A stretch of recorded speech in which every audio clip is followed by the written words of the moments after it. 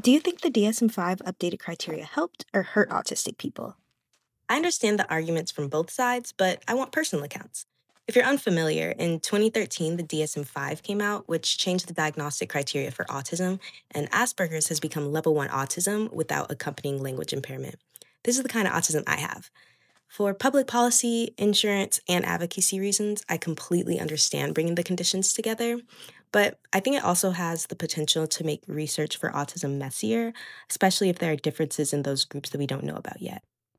Autism is already heterogeneous, which means it presents in a lot of different ways.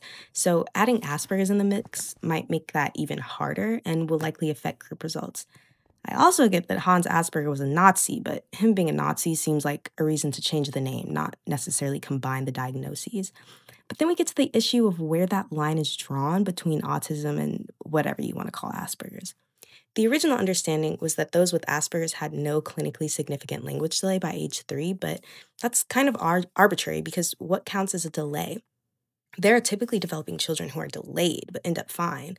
But also, standards of delay may vary by pediatrician, culture, or even country. So, two kids could present similarly at age 5 but have completely different labels based on whether they said their first word at 15 months or 20 months. That seems a bit arbitrary. So, I'm opening up the discussion to you commenters. Which side do you agree with? Personally, I think I'm for the combination, but I think we need better subcategories than just level 1, 2, and 3. And the only way we're going to get to that is by researching what's at the root of autism, which I personally think is a difference in white matter development.